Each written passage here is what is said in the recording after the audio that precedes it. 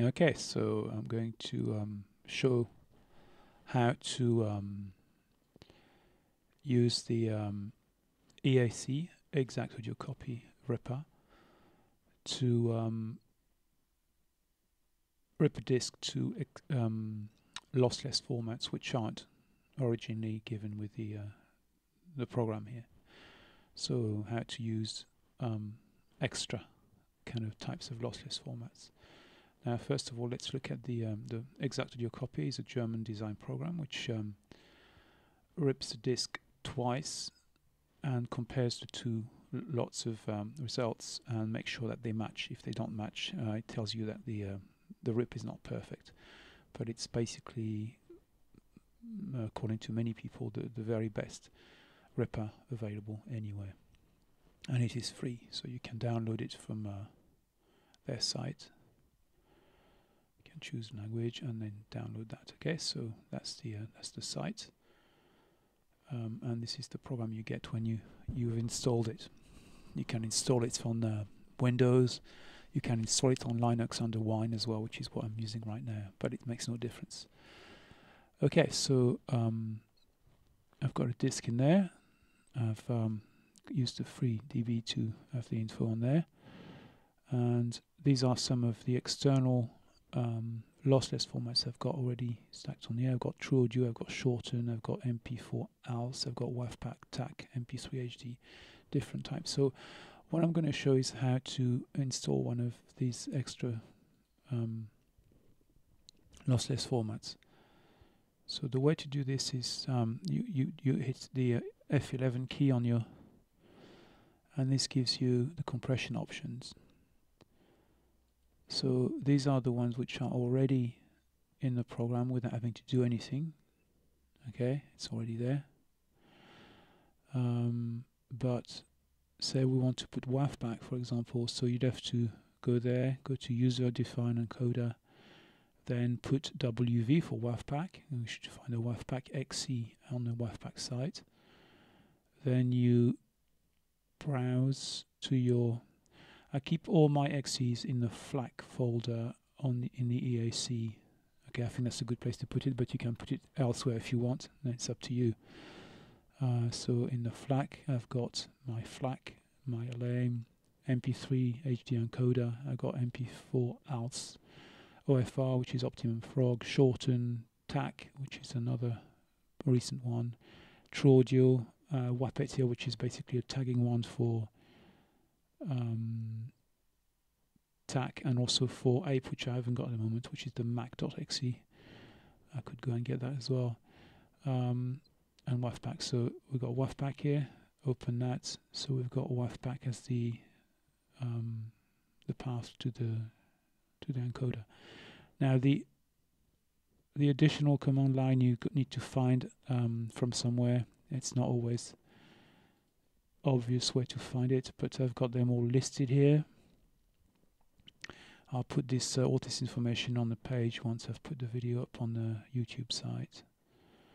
So go to wavpack here. Got all this information here. You can have a look at that. I usually just copy the highest quality one and put that in here. Okay, so that's what we've got. So delete one after compression. You don't need any of these here. You could have check for external programs return code if you wanted to, but there's no need to. So here we go. That's now we're going to rip to wavpack, the first one. So let's just do naturally, for example. Copy the selected track, compressed, and I want to put this on my desktop so you can see what's going on. Here we go, like that. Starts to rip. So first of all, it's going to give us a WAV.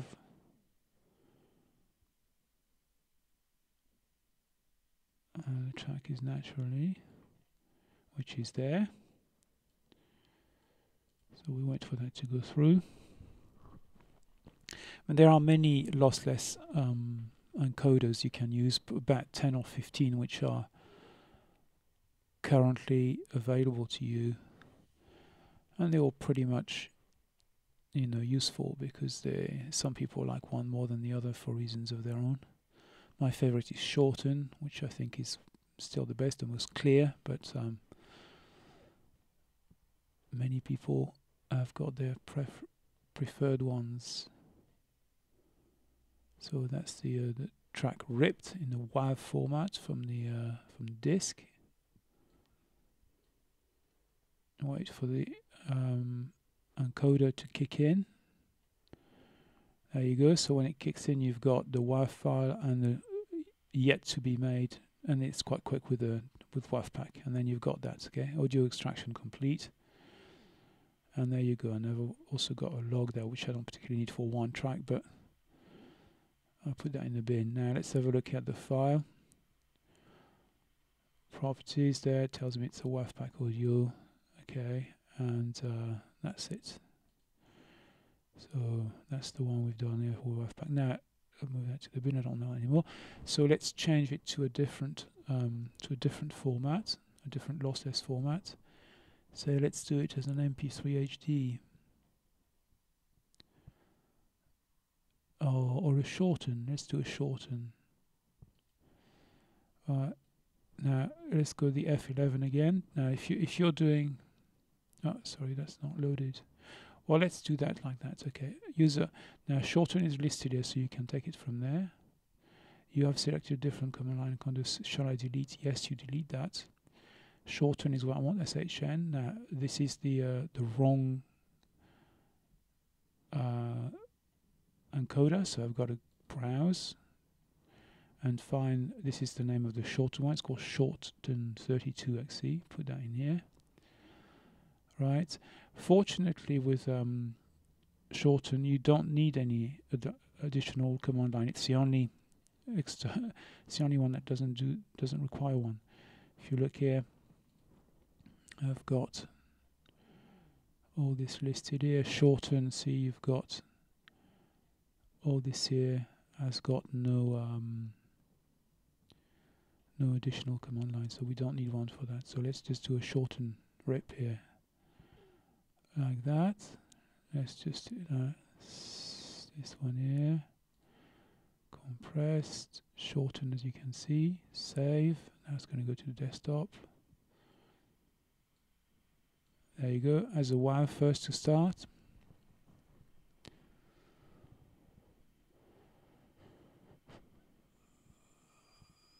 And we'll just show you FLAC after that, because that's the most popular of all the lossless formats, and then we'll leave it at that. But I'll link all the information for the other ones.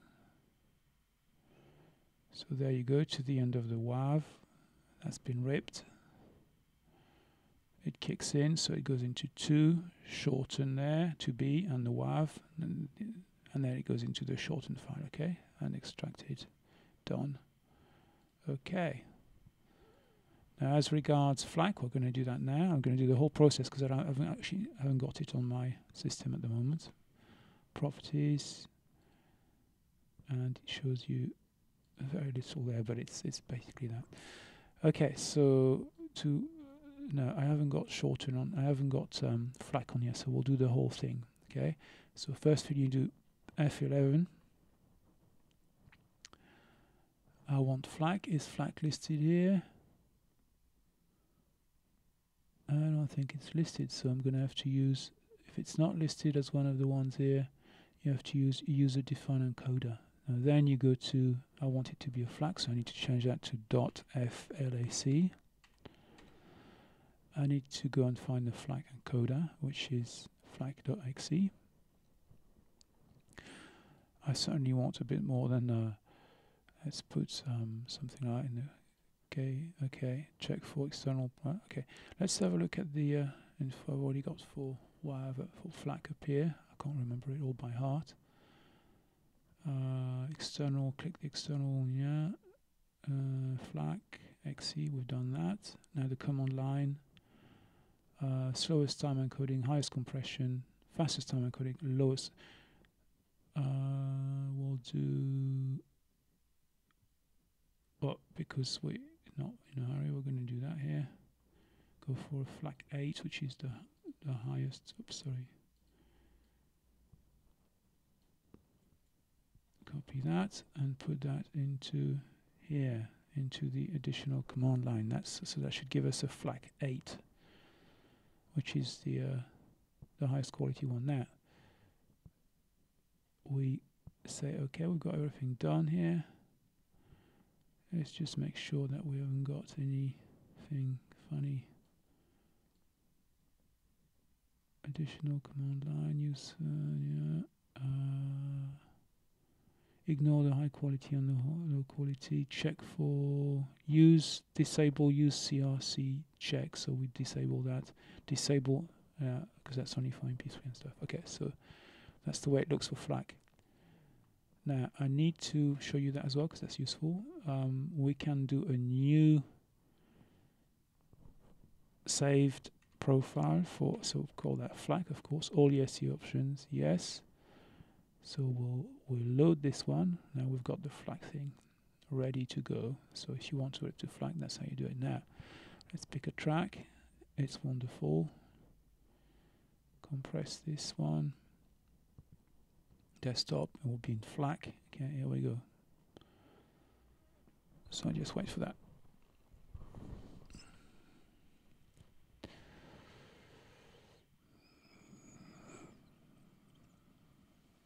This wonderful WAV is here.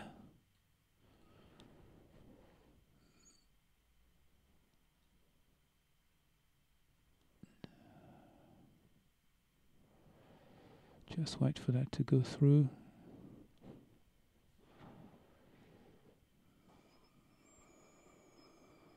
And then to the encoder.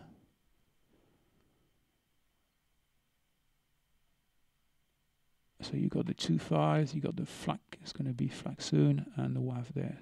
And wait for the encoder to do its business. And we have a FLAC file here. It's wonderful, FLAC. Let's have a look, see what the properties give us. If anything, in this case. Yeah, it is a bit more with FLAC. Okay, so we've got tagging and FLAC. Okay, so that's how you do it. If you want to do the whole album in one go, you just go to Action, copy the image and create a cue sheet if you want it that way, or you can select the tracks. You can highlight all the tracks. You do whatever you want. In one track, two tracks, the whole album. You can have a cue sheet, a log, whatever you want. Okay, and that's the way it goes. That's very, very handy. So these are the ones I've got on mine. I've got MP3 HD, TAC, wavpack, MP3 shortened, true audio, FLAC. Ape, of course, is one of the ones I haven't got on there, which probably people might want as well. But you get the mac.exe for that. I will put the info onto the page, and that's basically it. So have a try, see what you can do with that.